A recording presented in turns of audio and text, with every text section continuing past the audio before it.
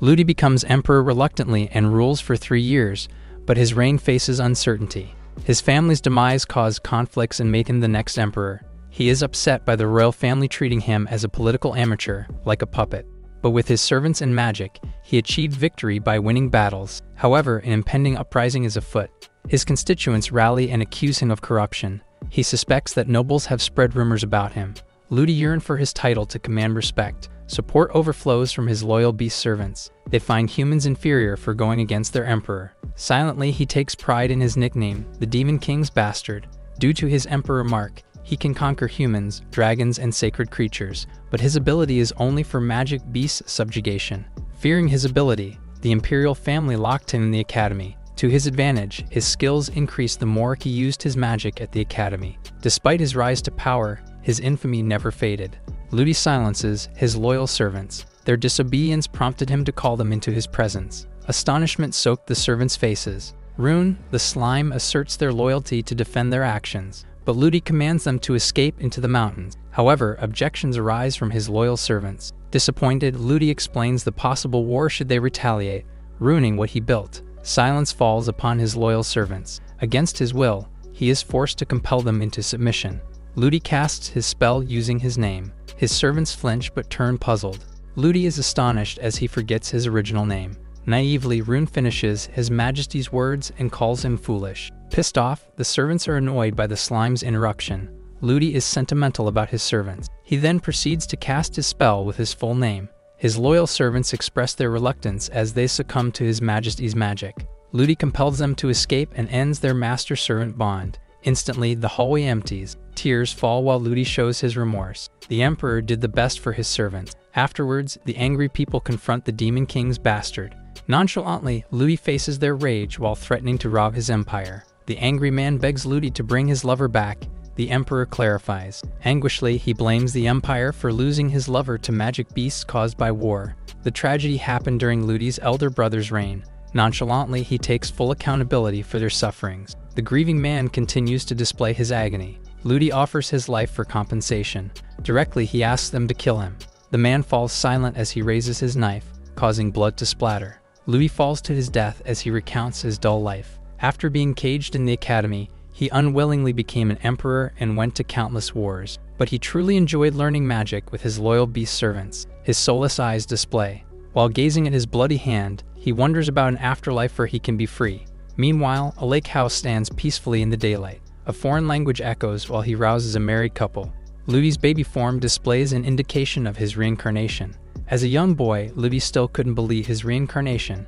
His name is the same, but unlike his past life, he was born into a peasant family. He notes that Ludi is a common name in their village. Admittedly, there are many things he can't grasp yet. His friend calls him while he remains foreign to the language and place. The isolated village is surrounded by fields and mountains, with merchants as frequent visitors. Ludi always feels strange about his surroundings. An urgent report arrives about their village chief passing out. The people gather to check on their chief's bedridden state. Ludi checks his condition using his magic. While diagnosing his body, he finds out he only has a cold.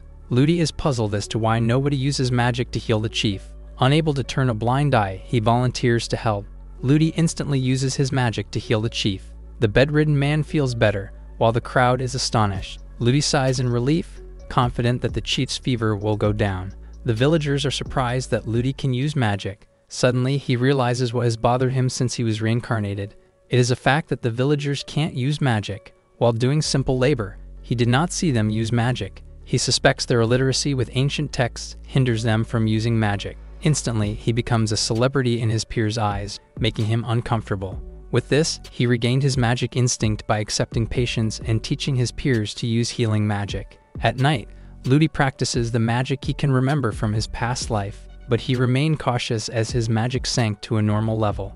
If only his servants are around, magic power will not be a problem for him. Despite his challenges, he remains positive about his magical growth. He is more bothered by the villagers' inability to use magic. Questions echo in his head about the village and the time since he died. Ludi pauses momentarily. Meanwhile, the chief thanks him for his help. Until Ludi expresses his desire to leave the village, the chief listens while Ludi notes the village peacefulness. However, his curiosity about the world and desire for freedom are stronger. He chooses to move freely in this lifetime, unlike in his past life. His seriousness is displayed in his eyes. However, as a peasant, there are two ways for him to leave. The first is to work as a soldier under a lord. The second is to become an adventurer. Ludi's eyes show interest in the second option. Adventurers, like mercenaries, work for the lord or kingdom and fight magic beasts. Traveling around the world is required to be an adventurer. The village chief warns him of the job's dangerous nature. With happiness in his eyes, Ludi declares his desire to be an adventurer. The chief pauses momentarily. To show his support, he prepares his application form. Days later, Ludi informed his parents of his plans. They objected at first since the job was dangerous, but he eventually convinced them after several tries. After the maturity ceremony, his family and the villagers saw him off. They gave him their best wishes as he embarked on his adventurous journey. He promises to earn money to lift them out of poverty. While carrying his tiny bag, he bids farewell to the villagers. Ludi moves forward as he chases his freedom. His presence transcends through a cave as the slime recognizes his master. Ludi travels to Urban City to become an adventurer. To be recognized as one, he needs to pass an exam. Adventurers gather inside the guild. They seem to use magic, and their weapons remind him of his empire. The quest board's posts are in a foreign language. The clerk clarifies his registration. His commoner background is introduced. To pass the test, Ludi needs to bring back a magic beast's body part or item. He clarifies the requirement, finding it strangely easy. Ludi then looks at his empty pocket. His search for a magic beast happens in the forest. In his past life, humans and magic beasts' relationships were the same. Both creatures despise each other, causing an endless conflict. Despite killing magic beasts when needed, he found most of them harmless. If only his servants were with him, he could track the entire forest easier. Something suddenly captures his vision. He senses a weak magical presence, indicating a small magical beast inside a cave. Ludi enters the cave. His magic lights up the dark surroundings. He walks around until something stops him. A scared voice asks what a human like him wants. Ludi sees blue slime trembling in fear, thanks to his detection skill. Ludi negotiates with the slime, who can understand human language. Suddenly, something strikes his attention about the slime. Ludi clarifies why the magic beast knows the Empire's language. Rune, the slime, gets offended and brings up His Majesty's name wrongly, but Ludi corrects him. Suddenly, a moment of realization hits Rune. The magic beast is puzzled that he knows his master's name. Ludi introduces his identity to Rune. The slime is bewildered. Ludi tries to recite his full name while racking his brain. Rune helps him with his name and notices His Majesty's familiar expression. The magic beast is confused, knowing that his master is gone. Since Rune does not believe him, he uses his magic. With his skills, he plans to transfer his thoughts to Rune. The slime's confused face slowly turns to crying. Pairs of tears shed as the magic beast jumps into his master's arms. Ludi catches up and finds out he was reincarnated 1,000 years after his death. When his servants escaped the Empire, they failed to find common ground, causing their disbandment. Rune avoided humans, so it lived in the cave. Without external threats, slime can live an immortal life. After many years, he realizes why he can't recognize anything. Ludi notes his servants' painful memories because of him, while the slime confirms. The magic beast changes the topic of his exam. Rune offers part of his body to His Majesty as it can recover fast. Ludi uses his magic to heal his servant. Warmth wraps around the slime's body. Ludi prepares for his return to the guild to become an adventurer. Rune reluctantly calls his master. Ludi turns to witness his old servant begging to serve him once more. Ludi stops and reluctantly gathers his words. His abandonment of them in the past might happen again in this lifetime. Rune objects, noting that Ludi did not abandon them and understood his decision. The slime expresses his loyalty and insists on serving Ludi again. In his head, Ludi does not want to abandon Rune either. However, Ludi is no longer an emperor, and his mark no longer exists. Suddenly, light appears before his eyes. His emperor's mark magically appears on his hand. Not only does he take his knowledge from his past life, but also from the emperor's mark. He wonders if this is compensation for his past life. He calms down and asks Rune if he is sure. In a heartbeat, the slime declares his loyalty to his master. Ludi reaches Rune. Officially, he takes the slime as his official servant once more. Rune pledges his loyalty to Ludi. Nostalgia envelopes Rune, seeing his young master's happy face. Ludi exits the cave and heads off to the guild. Rune gladly follows his master. However, he is wary about taking a magical beast back to the city. Suddenly, a feminine voice tries to remove his worries. Ludi's surprised face displays itself as he sees Cecile, but it is just Rune using his shape-shifting ability. Despite his short-term effect, Rune has perfected his skill after training for so long. Rune's skill is flawless, making him indistinguishable from the real person. While Rune's idea is good, Ludi awkwardly asks him why he chose Cecile. She was his classmate in his past life, belonging to a noble family with many suitors. Ludi had a crush on her, but it would be troublesome if Rune were to shapeshift into a living person. That said, Rune finds it safer to disguise himself as someone who is dead to avoid problems. Silently, Ludi still questions why Rune chose Cecile. Finally, they exit the cave, but Ludi asks Rune to stop addressing him with his old title. Rune is puzzled. Since he is only an adventurer now, he prefers to go by his first name. Rune obeys but still calls him master. While walking, Ludi explains his decision to be an adventurer and travel the world. Additionally, he is hopeful to meet his old servants after many years, but he is worried that they will despise him after everything. Rune displays his loyalty and support for his past actions. Despite being grateful for what Rune said, it is not simple for him. Ludi stops at the view of fallen carriage. An aggressive fight erupts between a beast and a human. The pitiful guards are outnumbered by 10 goblins. Ludi can't ignore the situation. He decides to kill the goblins, astonishing Rune. Ludi plans to stop the unavoidable circumstance. Despite his desire to stay low-key, he just can't turn a blind eye. Ludi commands Rune to support his back. He analyzes the goblins and their weapons. The impending spear approaches the frightened guard's face, until a magic wall blocks the sharp weapon, saving the helpless guard. Ludi turns his attention to the goblins with bows. He whips the goblins with his magic thunder. Fear displays the goblins' faces. One tries to sneak attack, but Ludi's reflexes win. The goblin's boss is frightened. However, the beasts are persistent, leaving Ludi with no choice as he casts another spell. A ball of fire emerges, burning his opponents. The goblins are pissed off and retreat immediately. Astonishment fills Ludi's face upon hearing the Empire's language from the goblins. He decides to chase the magic beasts. Suddenly, the guards call him for help. Since he is a rookie adventurer, he attends to the guards instead. A royal girl lies unconscious on the ground, surprising Ludi. Worried guards surround her. Silently, Ludi suspects that her shallow wound was poisoned. Ludi offers to help her. After diagnosing her with magic, he confirms his suspicion. She is affected by a poison curse. The guards panic as the poison spreads fast. However, Ludi anticipates that she only has 5 minutes left. Carefully, he thinks of a solution. Even if their carriage is fixed, they will not make it to the city. Hopelessness rises to save the girl, not unless he uses his advanced magic purification. The Sage class skill applies to detoxification. He wants to avoid standing out, but he can't turn a blind eye. Ludi offers to provide her with temporary first aid so she will not die. Thanks to Rune's support, he has enough mana. Light emanates as Ludi uses his purification skill on the girl. Excitement fills the guards' faces seeing their master regain consciousness, but they still need to take her to the city for maximum recovery. This way, Ludi avoids standing out even though she is almost healed. Ludi and Rune's exit is stopped by the guard. He expresses his gratitude, while Ludi tries to excuse himself. He turns their attention to the girl, suggesting her immediate return to the city. The guards take instant action. The girl rouses with confusion and recognizes the purification spell. Ludi followed them to the city and stealthily left. The poison has been treated, which continues her recovery. He can finally go to the guild. Suddenly, Rune arrives in a rush to greet Ludi.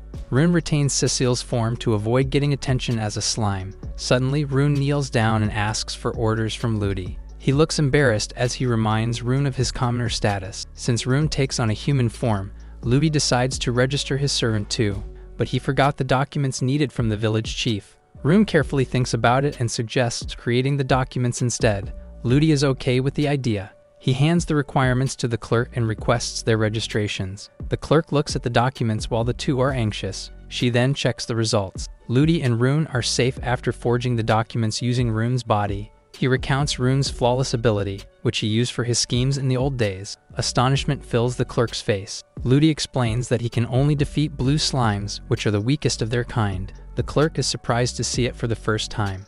Anxiousness displays Ludi's face, realizing that blue slimes are rare in the current era. He sweats while trying to make up an excuse. Silence echoes in the reception. The clerk naively believes in Ludi's lies. He released a big sigh of relief. The clerk hands them a couple of pins. With this, they are now official adventurers. In the afternoon, they attended a carrier orientation. He likes the idea of accessing different guilds across the world and freely crossing borders. Duties involve monster exterminations that are not hard. Adventurers are classified as warriors, hunters, or mages based on the guild's criteria. Ludi and Rune will participate in an aptitude test soon to identify their class. Ludi rests after a tiring day. Rune's light footsteps approach Ludi and give him a hug. Still in one form, Rune gladly offers Ludi to alleviate his stress. Civilians remind them to keep quiet. Rune is startled. Back in his slimy form, Rune feels bad for being impolite. Silently, Ludi thinks he was a bit too hard on him, but he empathizes with Rune, who has been around for eternity. He approaches the sad Rune. Ludi comforts his servant. Rune's sadness gives way to happiness. About the upcoming aptitude test, he reminds Rune to only use basic magic to avoid standing out. Silently, he realizes that he should worry about himself instead. After reincarnating, he found it hard to adjust his magic strength. Being in a war would be easier because he would not need to hold back. He needs to also use basic magic to avoid standing out. Given his limitations, Rune chooses to be a warrior as his class. Ludi offers to buy Rune armor and a weapon. Ludi's face emanates happiness as he talks to Rune excitedly. Ludi enjoys making his own decisions in this lifetime. He holds hands with his servant. Together, as adventurers, they plan to challenge new things. Rune is pleased to be with his master. Ludi plans to set up a base and expand his area of operations eventually. With this, he can possibly meet his other servants. While together outside, an inquiring voice clarifies Ludi and Rune's identity. Nor introduces herself to the person assigned for their aptitude test. Her class is mage, and she politely greets them. Nor congratulates them for becoming adventurers and starts the test. She asks Ludi to come first. She clarifies his desired class as a magician. He confirms while carefully noting that he can use a little magic. A rookie adventurer who can use high-tier magic will be noticeable. He plans to use basic magic and restrain his powers. The test's first round is about healing magic. She naughtily asks if he can replenish her magic power using regeneration. With such a basic skill, he confirms that he cannot do it. Instantly, he casts the spell. Nor is he astonished. Without incantation, Ludi casts the spell. Anxiously, he denies knowing about incantation, given his humble upbringing. He continues to make up an excuse. Nor explains that magicians of the former empire used to cast magic without incantations. She thinks Ludi is one of their descendants. Unintentionally, Ludi shows more than he should. He then asks for the next round of the exam. After pausing, she asks him to show his offensive skills. This time, Ludi plans to be more careful. He decides to use a fireball and aims to hit the target. With a basic spell, Ludi further adjusts his magical strength. He shoots a fireball with precision. Nor is impressed, and he extinguishes the fire. She releases an aquatic shot at the burning target.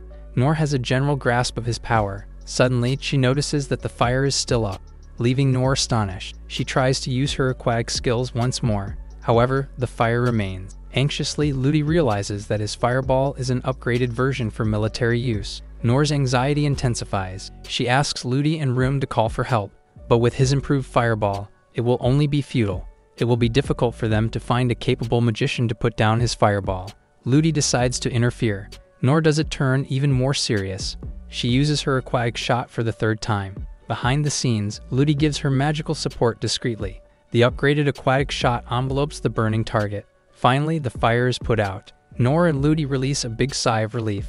Ludi is apologetic for the incident, but Nor is fine with it. While taking down notes, Nor assesses his ability. At first, she gives her apprentice the title of magician, but changes her mind and increases his rank to magician instead. Ludi is thankful. He is relieved that his exam went smoothly. Now, it is Rune's turn.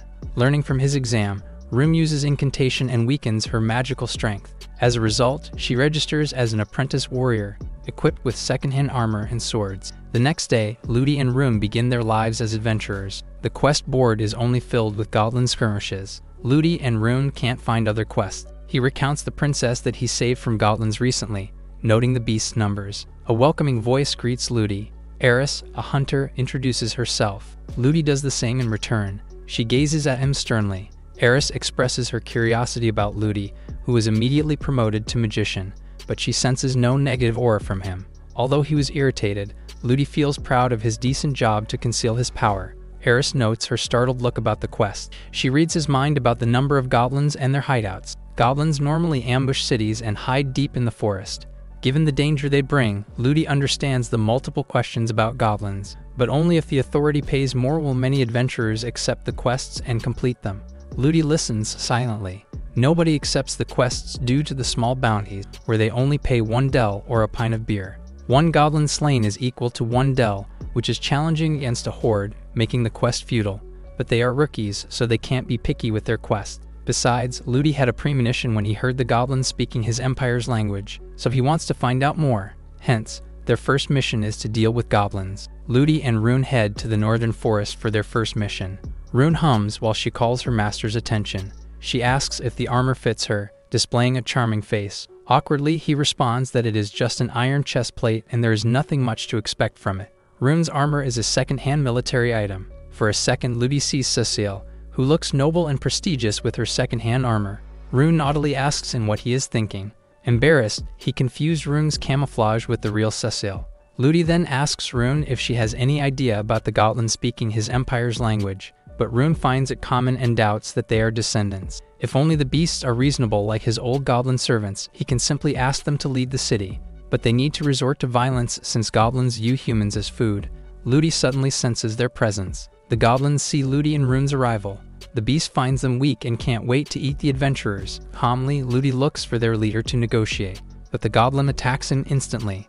Ludi expects the beast's violent response. Urgent footsteps run forward as Rune protects her master. The goblin is astonished as Rune slashes the enemies. Annoyance rises from the magical beasts, but Ludi joins the battle by shocking them with his thunder magic. Accidentally, he kills one of the goblins. Ludi looks at them ominously, asking for their ears. Rune coldly kills the goblin for showing disrespect to her master. Ominously, she warns the beasts about not laying a hand on Ludi. Goblins remain violently the same, unless he speaks to the leader to negotiate.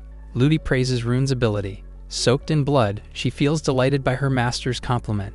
Ludi feels strange about Rune's scary vibe, who is still a slime. The goblin can't believe losing to a human. The dying beast fights to breathe. Soaked in blood, he asks for forgiveness from his master, named Bates. Ludi and Rune are astonished to hear the name. Back in the guild, the two present a bag to the receptionist. Ludi and Rune collected goblins' ears as proof of their quest. The clerk checks the bag, but she is surprised to see 50 goblin ears. He defeated 50 more, but did not have any information except for a name. He recounts their leader's name, Bates. He was Ludi's servant, with an interest in researching magic. Since humans and goblins' lifespans are the same, there is no way Bates is still alive. Unless magic exists that extends a creature's lifespan, knowing Bates, he hates conflicts between humans and goblins. Perhaps they only share the same name.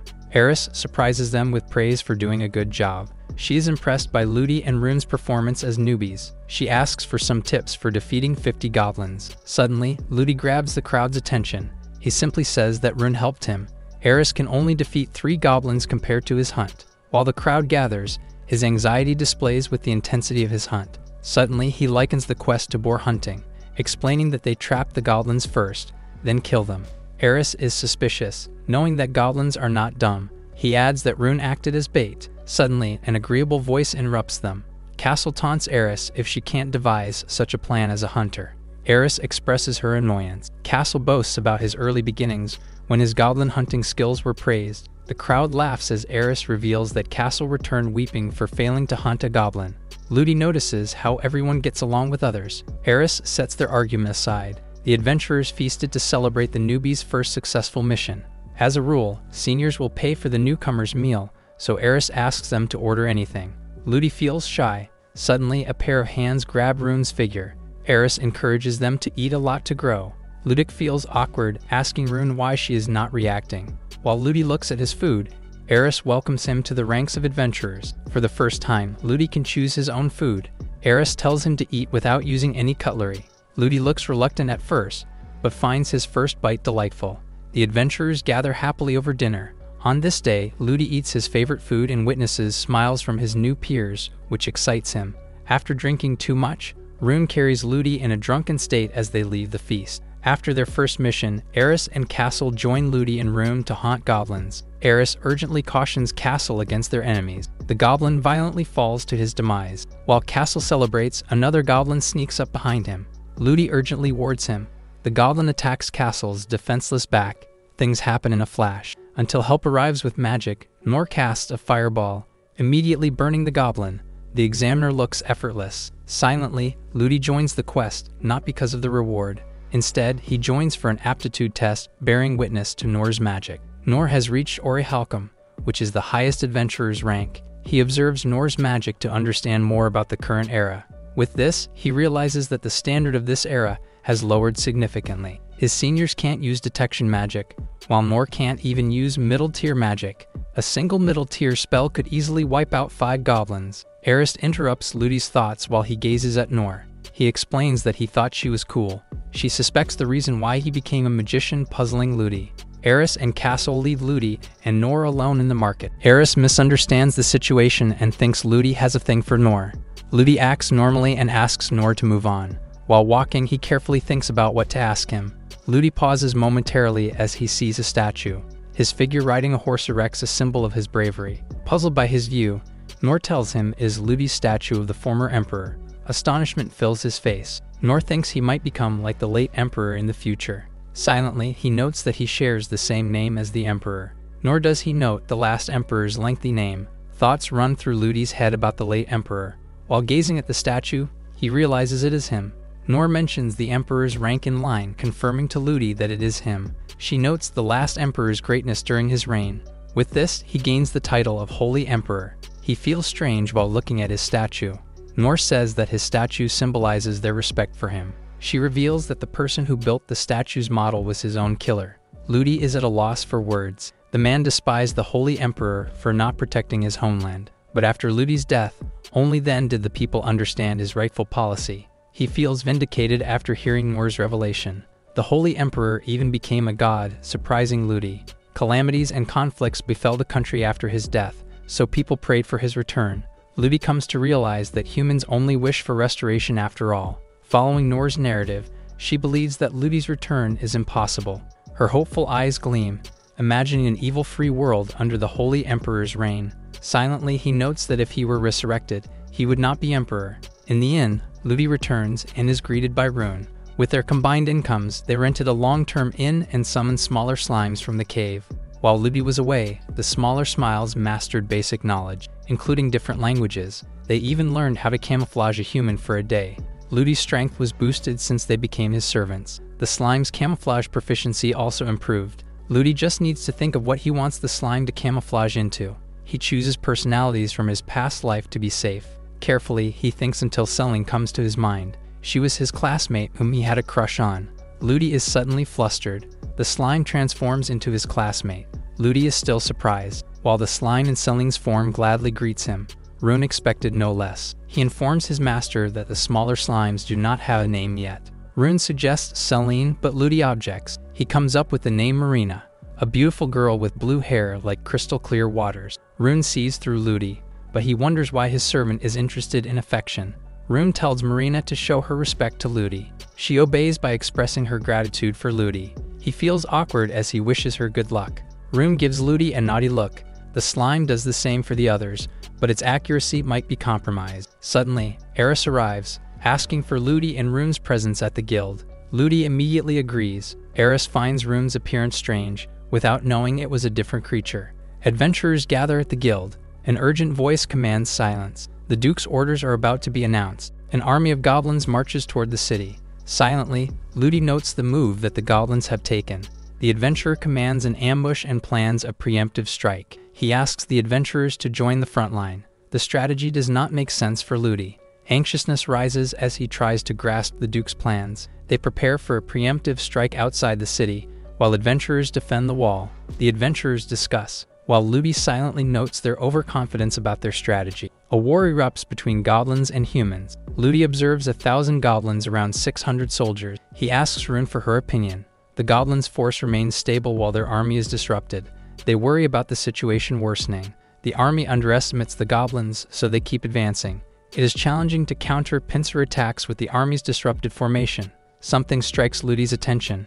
Prince Urina commands the army in the field. Suddenly, Ludi recognizes her. Urina's alert face displays. The goblins mimic the Empire's formation. Ludi pauses, while Urina catches on to the goblin strategy to attack directly and wreak havoc silently. Ludi confirms the Empire's formation. A commanding voice asks for the army's leader. The guards panic as Urina demands answers. They reveal that he is in a brothel, surprising Urina. She clenches her teeth. She commands them to come after their leader. Silently, Ludi finds the leader's behavior daring. Ludi's back displays his dark hair. He has a distressed look, while Yuri gazes at the familiar figure. Her charming face displays. Despite being a princess, Urena is a force to be reckoned with. Eris appears out of nowhere as she introduces the princess. Urena is the 17th princess of the kingdom. Eris asks Ludi to focus and looks for Rune. Suddenly, the battle begins. The army fights fiercely against the goblins. The adventurer celebrates, soon seeing the goblins' formation collapsing. Ludi wonders if his projection of the outcome is wrong. Anxiousness displays in his eyes. He recalls the dying goblin mentioning Bates's name. He thinks that the goblin's leader is not the Bates that he knew. Suddenly, an ominous wind blows. A violent tornado whirls on the battlefield, sucking the army inside. Bewilderment displays Ludi's eyes. The tornado continues to spin. Fear displays the wounded army's faces. The tornado cuts through anything it touches. Screams of agony echo the battlefield. The adventurers are puzzled, thinking it is magic. Hope falls to the ground. Nor's knees weaken as she anticipates their end. Eris checks on her. Her frightened face confirms that they are witnessing a legendary firestorm spell. Against this magic, no number of soldiers stands a chance. Ludi remains silent. Firestorm is a high-tier magic that few people from 1,000 years ago can use. In a devolved magic world presently is a terrifying scene. He suspects a goblin wizard capable of high-tier magic on the enemy's side. Ludi intervenes in the chaotic atmosphere. He casts a tranquility spell to calm down Nor. She falls into Eris' arms. Ludi puts her to sleep to avoid causing hysteria. He orders Rune to summon the other slimes. Ludi prepares to enter the battle. The army feels so hot, like they are burning. Goblins dominate the weakened soldiers. Agonizing screams resound on the battlefield. Suddenly, a force cuts the goblin's face. The soldier is puzzled. While seeing footprints on the ground, Ludi sees the situation while wearing an invisible cloak. The front line had fallen, and he couldn't save them all. The only option is to attack their base to disrupt the enemy. Spells like concealment hide noise and magic, while invisibility hides presence. The former consumes a lot of energy, so Rune and the other slimes disguise themselves as rogues to use invisibility. With this, they can reach the enemy's base, but their energy is gradually depleting. Anxiously, he mentions Bates's name. He recounts their friendship in his past life. Ludi is certain his old servant is behind the attacks, and he plans to negotiate with him. A robed goblin stands among other goblins in their camp. Ludi removes his robe, causing surprise among his enemies. Ludi is also surprised to see the robe he gave away in his past life. He confronts Bates and asks if he knows him. Ludi sets his agenda for his arrival, while Bates is at a loss for words. Ludi introduces himself as the Emperor Bates once served. He tries to refresh the goblin's memory. Disbelief resounds in the camp. The goblins attack Ludi. As expected, Bates did not believe him easily.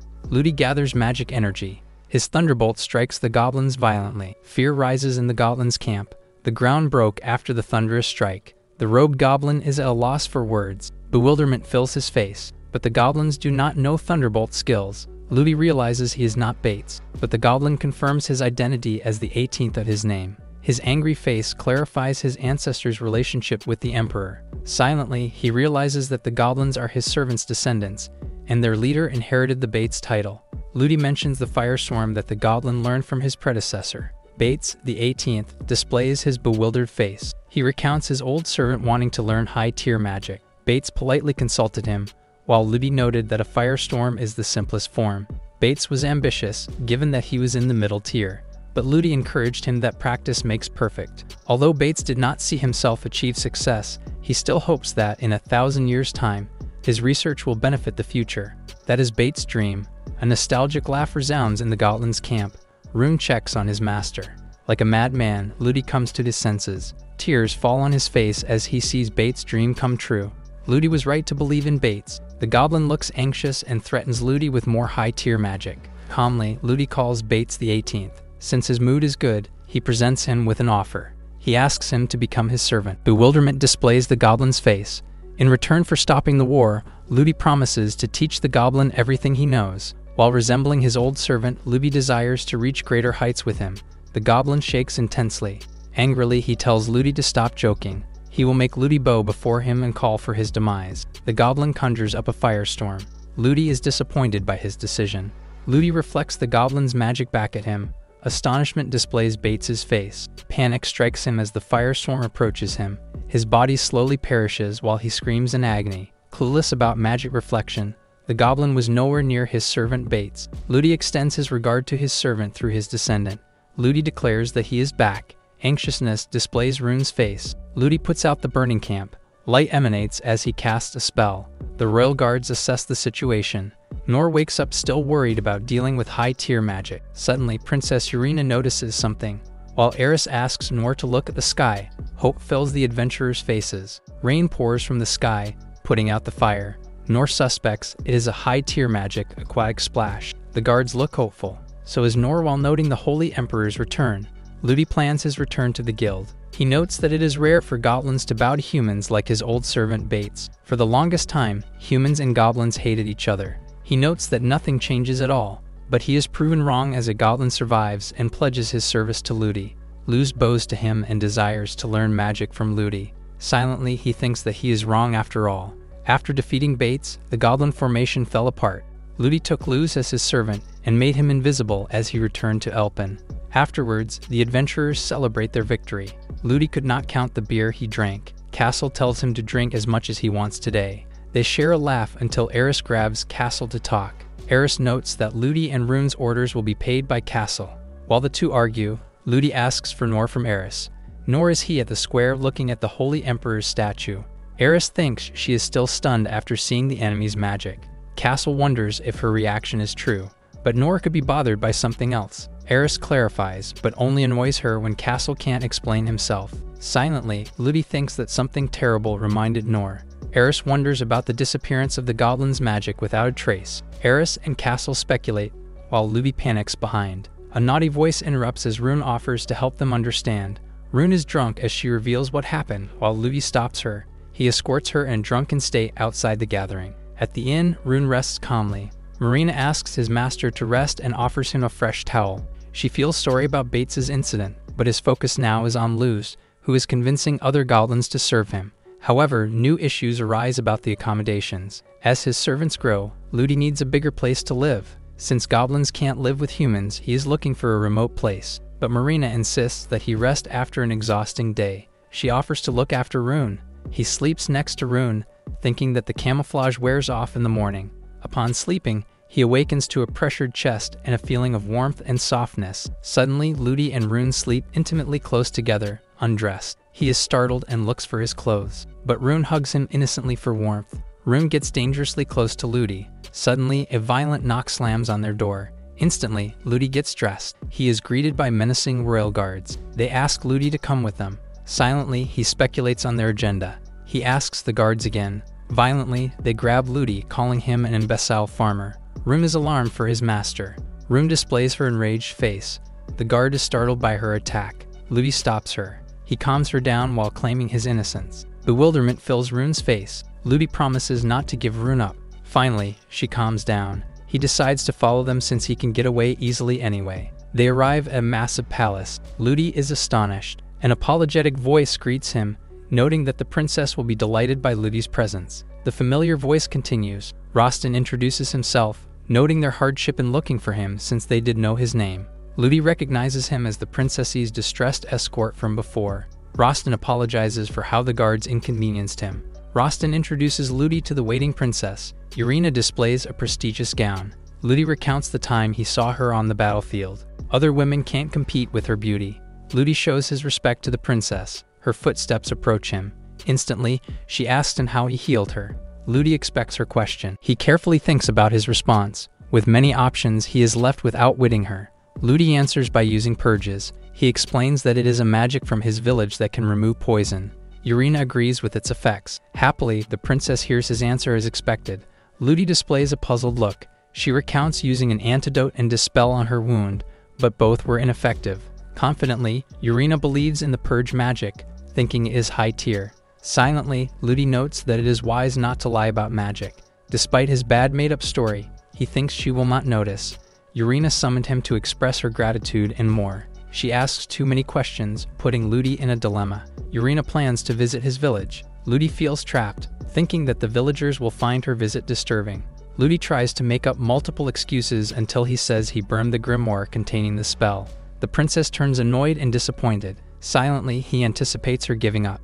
Instead, the princess asks him to teach her the purge magic. Ludi politely refuses while he notes his low status, but Urena could not care less and ordered him to teach her. Silence echoes through the room. Ludi asks why a royal figure like her wants to learn regeneration magic. She apologizes for the lack of context. Urena takes off her glove, rendering Ludi speechless. He expresses his disbelief. Urena shows him her emperor's seal. Still bewildered, Ludi notes they have the same mark. The royal family is granted by God the seal to form pacts with servants and grant magic. Ludi is fixated on her emperor's seal with 5 points. Urena confirms it is similar to the Holy Emperor's. Ludi realizes that she is a descendant of the Empire's nobles. However, she can't use the seal, so it is useless for her. His brothers effortlessly formed pacts with servants, but she could not. That is why she studied magic to find a solution. But she does not know that her 5-pointed seal can only work on monsters. Ludi can't tell her this, as he is afraid she would share his grisly fate. Wallowed in self-pity, she is determined to be useful with the purge. Ludi understands her feelings. He calls her, but Urena interrupts by offering him money to be her servant. The room falls into silence. Ludi looks awkward, noting he can earn her payment in a day. Naively, she asks Rostin how much adventurers get paid. No matter what, Ludi will avoid becoming a servant to keep his freedom. Suddenly, Ludi gazes at her notebook. He wonders about the seal's disappearance. He suggests giving up in order to form pacts because of her seal. If she is not part of the royal family, the seal should not bother her. Urena objects to his opinions. She accepts her fate and finds the God-sent seal meaningful. Besides, she wants to keep the seal because it resembles the Holy Emperor's, revealing her desire to be like him in the future. Ludi pauses, then chuckles, causing Urena to feel embarrassed. While she explains herself, Ludi agrees to be her servant for a very cheap price, but instead of a servant, he will be her mentor, until the princess learns to purge. Urena and Rostin display their happiness.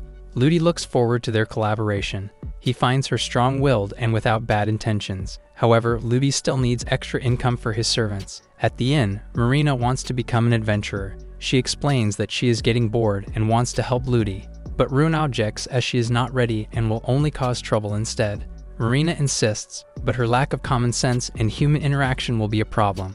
Ludi asks Rune to take it easy. He asks Marina to join her to collect herbs and test her abilities at fighting monsters. Marina's face lights up. She joins her master and Rune in a quest. Ludi teaches her about medicinals and poisonous herbs. The herb with smaller leaves is medicinal, while the opposite contains poison. He gives Marina a test, but she fails to identify the poisonous herb.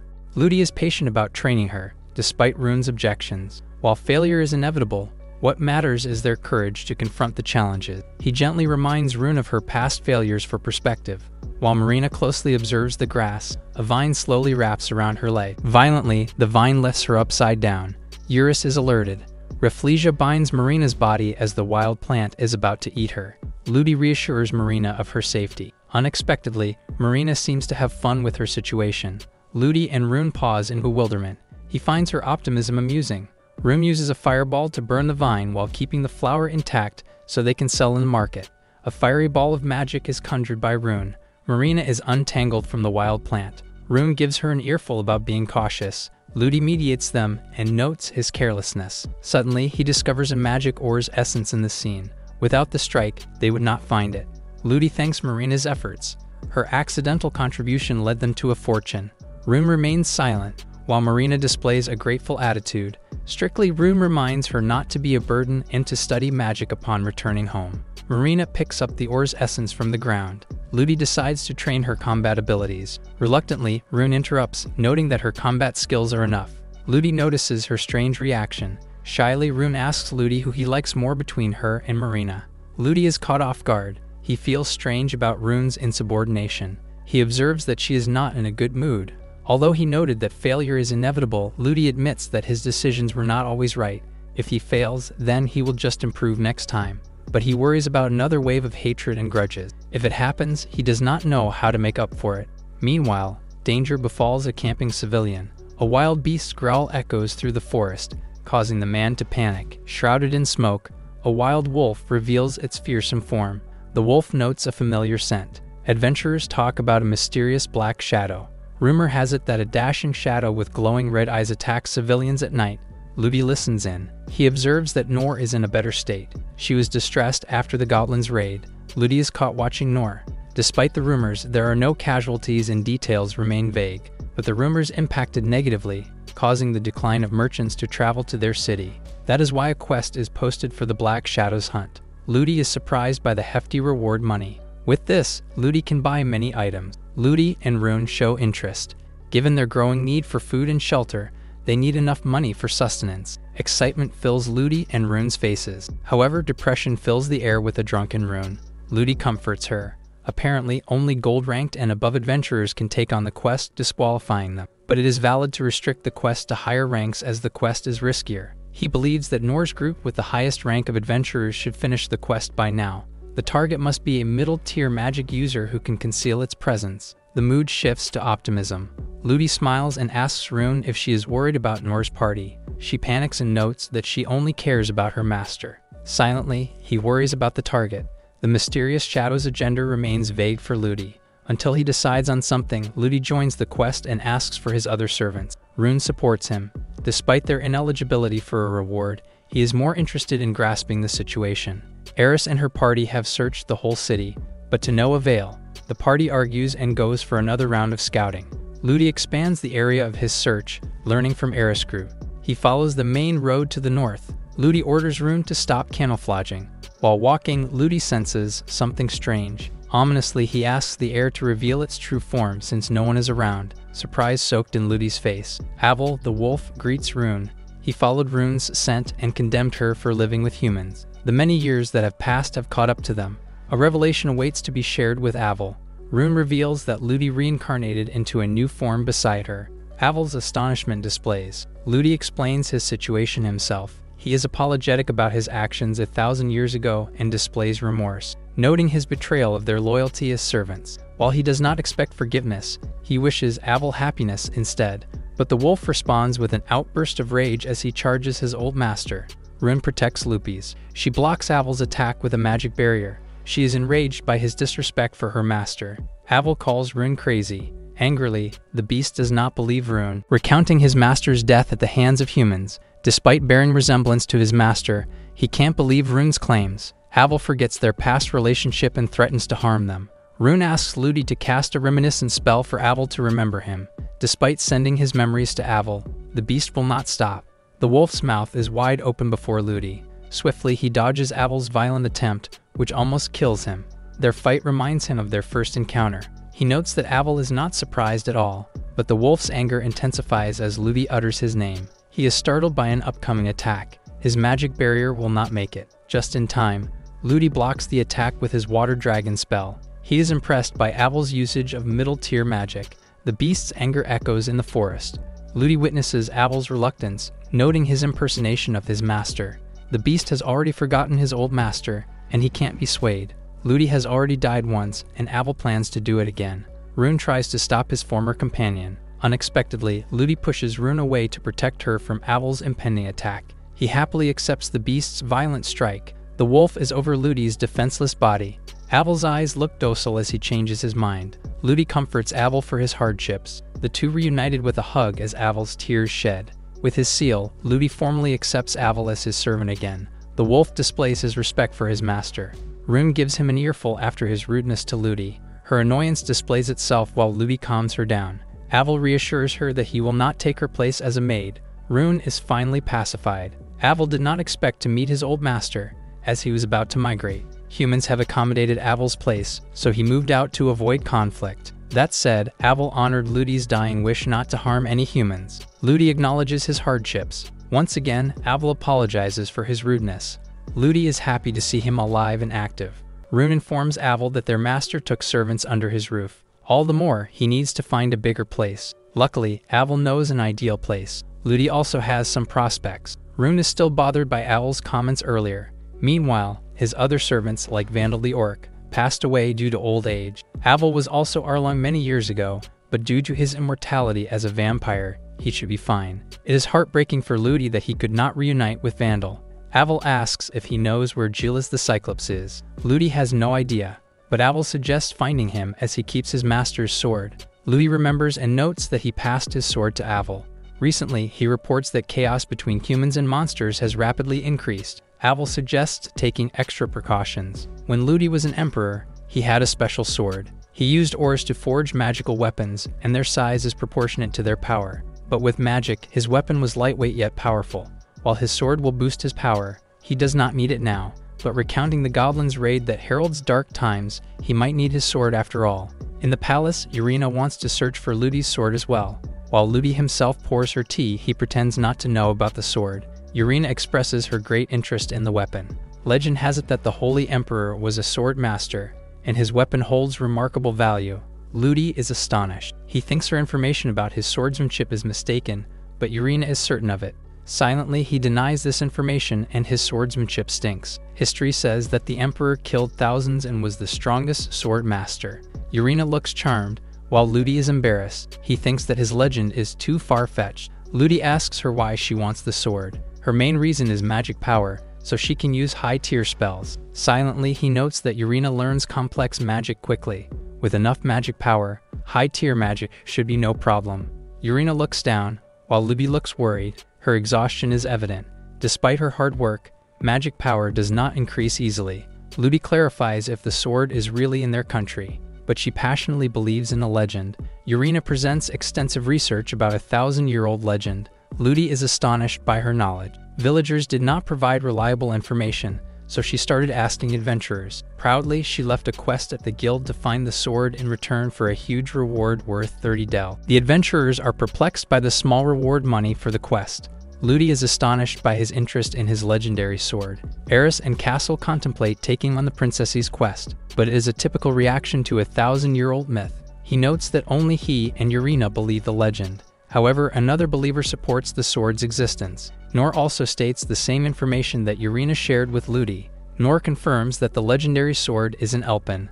Ludi awkwardly sees another supporter. Eris and Castle pass on the low-budget quest, while Ludi falls silent. In the forest, Ludi and Rune enjoy fine weather. Ludi ended up searching for the sword so that he could see Gila's. Rune joyfully asks him if Gila's would be pleased to see her in a revealing dress. She worries if Gila's attacks them aggressively, but Ludi is confident that Gila's will not resort to brute force like Aval. He recounts his time at the Magic Academy. When his peers attempted a strike, Ludi stopped them. His peers attacked Gila's to scare him. He noted that the Cyclops did not resist. He ordered them to maintain their position until their return. He asked Gila's for his lack of resistance. His closed hand opened with 2 rabbits, astonishing Ludi. Gila's noted that they were his friends. Ludi smiles, finding him unbelievable. Gila's is the most gentle among his servants, which is why he gave his sword to him.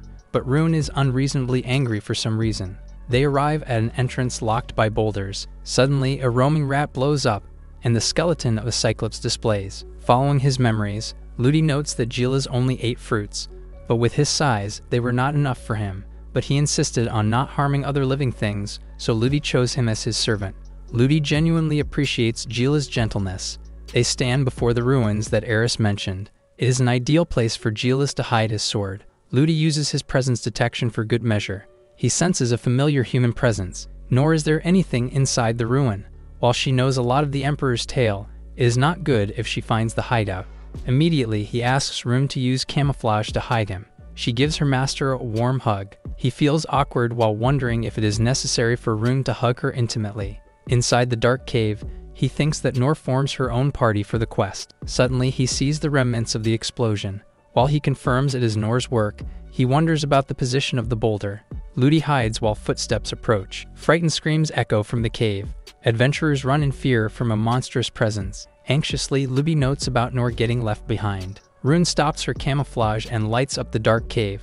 Ludi senses Nor's presence, indicating that she is still alive. Urgently, Ludi and Rune run toward her. They witness Nor lying on the ground. Immediately, Ludi checks on her, who is unconscious. He is relieved to know she just fainted. Urgently, he orders Rune to get Nor out of the cave. Unexpectedly, a massive club violently hits the ground. Annoyed, he gets a glimpse of the monster wreaking havoc. Bewilderment fills his face as he clarifies if the Cyclops are Gila's. The monster continues to show his immense strength against Ludi. The Cyclops ignore him, but he recognizes the club that he gave Gila's. Rune lights the fire for Ludi. He tries to calm down his old servant. A Cyclops' towering skeleton is displayed before him. Ludi is perplexed to see the skeleton holding Gila's cudgel.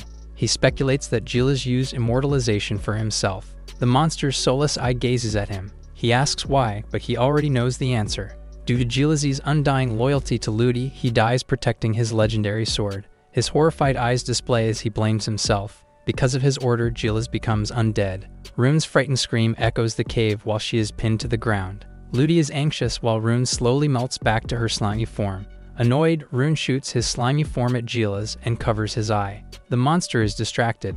Rune tells Ludi to calm down. They need to put Gilas down since he is already zombified. Ludi is in a pickle while Rune pressures him to answer. Light emanates from Gilas's skeletal figure. His form slowly perishes from Ludi's divine light. Only Gilas's eyeball remains, rolling on the ground. Ludi expresses his devastation. He recounts when Gilas buried his bunny friends. Worried, Ludi asked if Gilas was okay. At this moment, the Cyclops pledged to serve Ludi. His grieving voice echoes the cave upon his gentle servant's death. Ludi sacrificed his life so that his servants could survive, but he never considered those who could not accept his decision. He wonders how Gilas felt when he died in solitude in the darkness. Nor rouses her peers' worried voices. Nor's party called for reinforcements, so Eris and Castle arrive. She recounts being attacked by a skeleton and urgently looking for Ludi's sword. Eris carries the sword Nor took with her. The legendary weapon looks normal to her. Eris takes Nor back to the city to recover. The ruins entrance is covered again with boulders. The adventurers left without suspecting that the sword was fake. The entrance to the ruins has been blocked. Rune is worried about his master. Ludi sits in silence as he grieves for his fallen servant. He thinks he was wrong after all. He never considered his servants' feelings, thinking they would probably choose to die with him. Rune finally knows what his master thinks about it. Ludi thinks he needs to adjust his life. At first, he sought freedom, but now he wants to know how his servants live. Ludi wants to ensure they are doing fine with his own eyes. Rune passionately supports her master and vows to crush any objections. Once things calm down, he plans to move. Ludi vows this before Gilas's grave. Ludi delivers the legendary sword to Princess Urina. He stored a large amount of mana in the sword to channel to its user. His old sword was guarded by his old servant, and he made himself immortal to protect it, so he can't simply give it to Urina. Ludi gives her a fake sword instead. Although he copied his old sword's mana-accumulating property from the fake one, but Urina finds the sword too fancy for the Emperor to use. Ludi recommends that she use a spell to test. Urina tries to cleanse a cursed poison. Astonishment fills her face after she casts a spell with the sword. Urina is pleased by her success. The cleansing was flawless, indicating that she only lacked mana. Her talent and hard work finally paid off. Ludi trusts her not to misuse the fake sword, thinking his decision is right. He bids farewell to the princess after fulfilling his role. Urina's eyes look upset. She expresses her gratitude for Ludi's help. The princess pauses momentarily. She notes that his reservation will not make him lucky with girls. Ludi is rendered speechless. She blushes while saying she does not hate it about him. Ludi feels awkward.